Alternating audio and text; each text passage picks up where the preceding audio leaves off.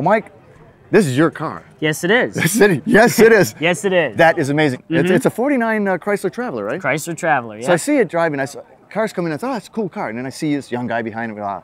Mom and Dad are probably in the back seat. Right. You had a couple young friends with you, too. This is your car. Yes, it is. How did you come to own a 49 Chrysler Traveler? Well, a friend of mine who lives here in Pottsville, too, and his uncle have a few of these cars. And I just worked with them and kind of helped them out with some work and you know, some electrical work and stuff, and then I just thought, hey, it'd be neat to try to work with one of these on my own, and there it is. And there it is. And what a one to start with. I mean, yeah, I know. This is such a behemoth. It's got to be 4,500 pounds. What do you think? It is. It's you're right on. It's about 4,300 pounds, somewhere around there. But you know, she looks pretty original. Is this original paint for the most part? It is. It's all original.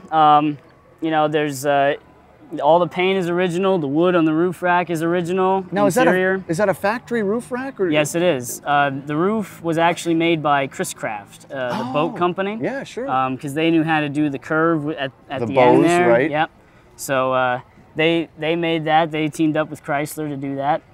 Is that what kind of made this a Traveler? Yes, it was. That and the leather seats distinguished this from a Chrysler Windsor. I see. You know, traveling, putting the luggage on the roof rack and stuff like that.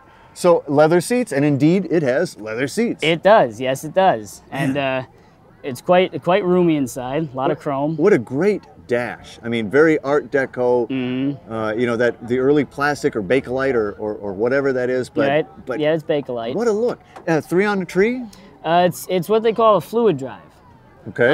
It's basically kind of like an automatic with a clutch. Interesting. So Yep. what's the shift pattern? The shift is reverse is back and up, like backing up. Yeah. And easy to remember. yeah, you're right, easy. And the first is forward and up, and then second and third is down. All you have to do to shift between second and third is let your foot off the gas. And, oh, really? Yep. So you don't need the clutch, or you do need the clutch? No, or? for second and third, you just let your foot off the gas for a few And seconds. shift. Wow. Yep.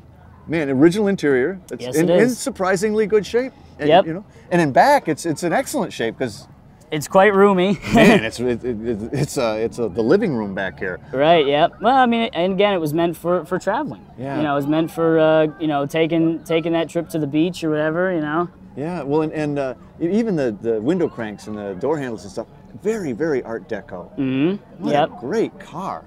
And Yeah. then I guess that's all hand wood grained. It's metal actually, but it's been hand wood grained. Right. Yep. Wow. Yep. That's like that. Very cool. And nice sloping lines all the way to the back. Very Yeah, it 49 feel to it. Right down to the bumper. Yep. So are you thinking of restoring this? Or are you going to drive it like it is? Or what do you... Well, I drive it around now, and it's also in the process of restoring it. There's some paint work I have to do. You know, there's some things I have to touch up. You know, some pitting chrome, like this bumper here is a little scuffed up, but But you got time. Oh yeah, I do have time. Yes, Time is definitely on your side. In this yes, one. it is. So cool. Well, what powers it? What's the engine? The engine's a flathead 6. Let's have a look at it. All right. So there's the flathead 6 in there. And a serious hood hinge. Bud, yep. The old springs. Man.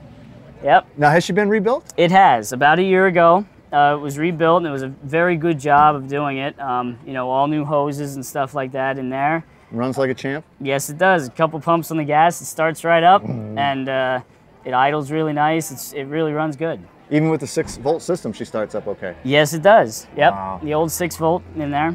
So, is it fun to drive? It is. It's a very fun car to drive. It's a challenge sometimes when you get, you know, spots where these cars weren't really meant to go. These days. Newer roads and stuff, but no, it's really fun, and it's a great thing to work on. Do you get looks like crazy? You know, I do, and I get horn beeps and looks and everything, and thumbs up and stuff, I would imagine. yes, all over the place. I get that. And have you been to the Pottsville cruise before? I have, with the friend I've worked with. Yeah? I have been to it on road with him, and But you'll be driving your own. I will be driving my own this year. Yep. 49 Chrysler Traveler. You're a Yep. traveling man. All right. Thank you. I admire it, Mike.